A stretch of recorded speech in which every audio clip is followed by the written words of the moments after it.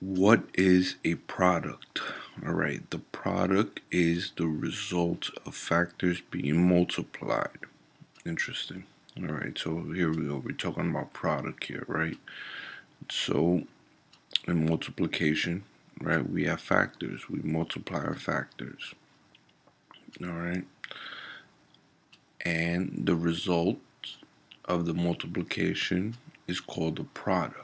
So right here it says the product is the result of factors being multiplied. So multiplication and factors. All right, I'm going to give you two examples. It's very easy. It's very similar when you're subtracting two numbers. It's called difference, right?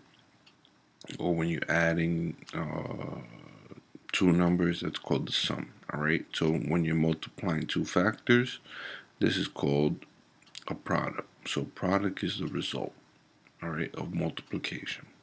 Here we have 3 times 2, and 3 times 2 equals 6. So this 6 right here is called a product. It's the result. Product. There you go. And this 3 and these 2 is called a factor. We discussed that in our last video there. What are factors? The numbers being multiplied. Alright, one more example here. 10 times 5 equals 50. Alright, so this 50 here is a product. And this 10 and this 5, there are factors.